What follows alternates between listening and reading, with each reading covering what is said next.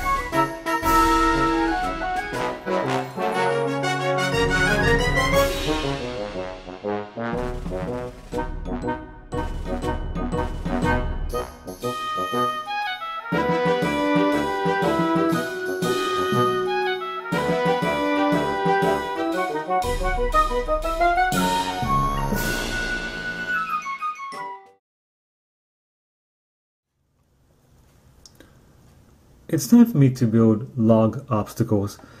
When the Germans was preparing Normandy Beach for an invasion, besides using metal obstacles to prevent an invasion, they also used log obstacles as well.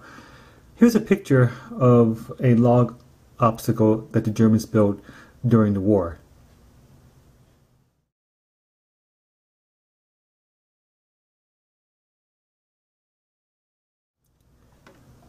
To make that log obstacle, what I've done was I went off to my tree and got this particular twig, and I'm going to use this as a razor saw to start making the log obstacle in that picture you just saw.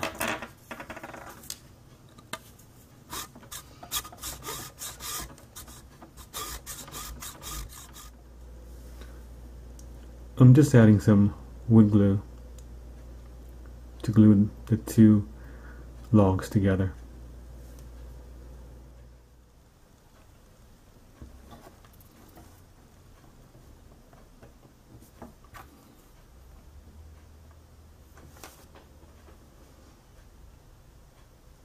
Alright, so we built the model kit, and now it's time for me to show you what I think about this kit so far. Take a look. These are the completed model set before painting, and they do look nice. There isn't much to say about these hedgehogs. They do look very convincing, and the wooden structure looks very convincing as well. Originally I wanted to have 6 hedgehogs in my diorama, but when I was looking at historical photographs of the obstacles, I noticed that there weren't a lot of hedgehogs around wooden obstacles like these. Here's a picture of one. Take a look.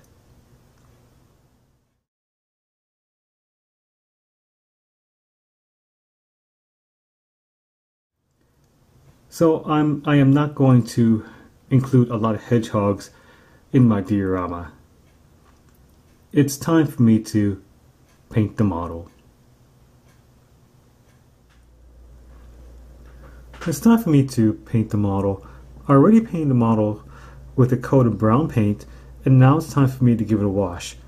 What you see right here is a jar of brown, dark brown artist oil paint mixed with mineral spirits, and I'm going to simply give the entire model a wash.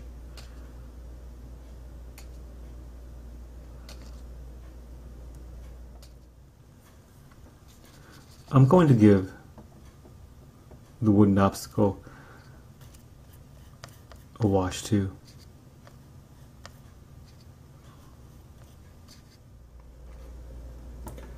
I'm going to do some dry brushing. What you see right here is a color of rust in artist oil color. And what I'm going to do with the clean brush is that I'm going to take some of that paint and put it onto this clean brush.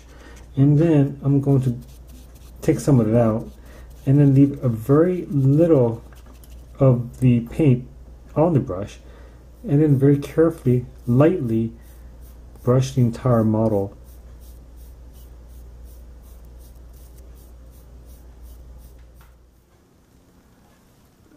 The beach obstacle is a little bit too dark for me, so I'm going to give it a tint of gray, light gray, just to lighten up a little bit.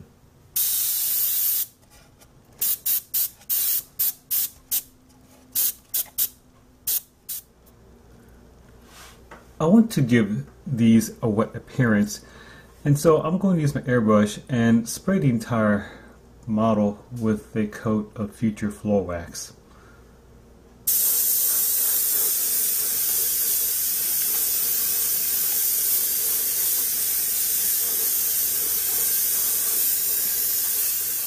Okay, so we built the model kit and also made the homemade log obstacle, and we painted it and we weathered it, and now it's time for me to show you the entire process from the beginning to the end. Take a look. These are the completed model beach obstacles after painting, and I think I did a good job. What's really most impressive to me is just the log obstacle. Giving it washes and also giving it a tint of gray really brought out the details of this beach obstacle. It looks real to me. And of course, the Tamiya hedgehogs that I made looks pretty well too. I like them both. It's a nice project that I made. So I just want to say, as I've always been saying, please build your own model kits. I'm not here to glorify myself or trying to say I'm the best of the best out on YouTube or anything like that. My goal is to just really encourage you to build your own model kits. So please do. So please stick around for part 8 for my Operation Overlord diorama. And wish me luck. I'm QDC. Thanks for watching.